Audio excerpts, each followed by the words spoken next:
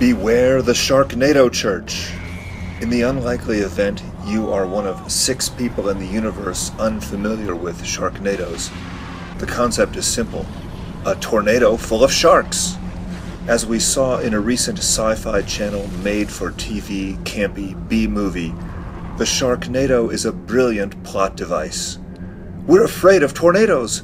We're afraid of sharks! The Sharknado twists several of our fears into one giant tower of terror. On television, Sharknadoes are very entertaining, but there is another dimension here underneath all the silliness. Zombie and Sharknado movies are popular now because they are Hollywood's way of answering our culture of fear.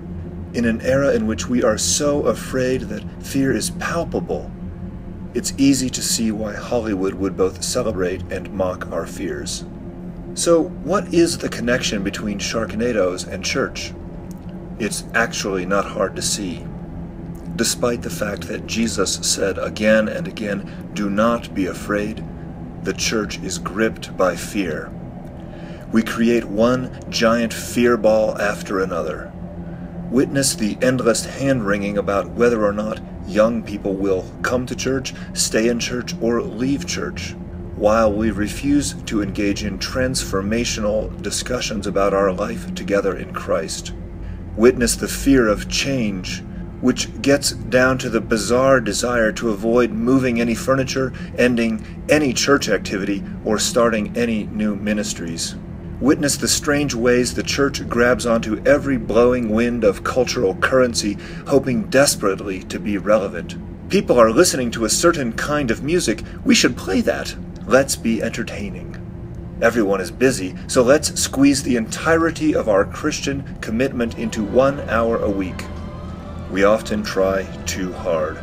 We become gripped by fear and we sacrifice the point of church in order to make it convenient or easy. Of course, if one reads the actual Gospels, one is confronted with a faith that is not easy at all, and there is nothing approachable about following Jesus. Sell all that you have. Go and sin no more. Take up your cross. Give up your life. Put that in your Episcopal Church welcomes you pipe and smoke it. So maybe while we are laughing at the ridiculousness of the Sharknado, we should take a good hard look around our church. Maybe we can see that the refusal to change, to grow, to risk, and even to die is every bit as laughable as sharks flying through the air. Jesus knew his followers, as human beings, would be consumed by fear left to their own devices. Jesus knows that we too will be eaten by fear, if not by flying sharks, without him. Do not be afraid. Words literally to live by, or to die by. Here's some sobering reality. The Episcopal Church and other denominations will get much smaller. Many clergy will lose their jobs. Beloved ministries will go away. Loads of church buildings are about to be closed and sold. Congregations whose identity is rooted in "we are a family" are doomed. We're going to pull together and we're going to find a way to get out of here. First, we're going to seal off this.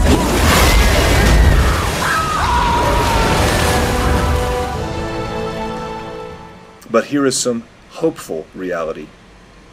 If we can let go of our brittle institutional insecurity, the church as an actual church is poised to thrive. Committees are so 1950. We don't need to have full-time paid clergy to have thriving congregations.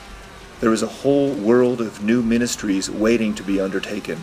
The early church did not have any program staff, and they did fine. In dying to our old selves, we find eternal life. Jesus Christ is ready to transform our hearts, our lives, and the world itself if we are open. So laugh at Hollywood gimmicks. Then look around the fear-filled church. Fortunately, I do not think we'll need either helicopters or bombs. I want to end with 2 lines. Can't just wait here and wait for sharks to rain down on us again. And the other is from Jesus. Do not be afraid.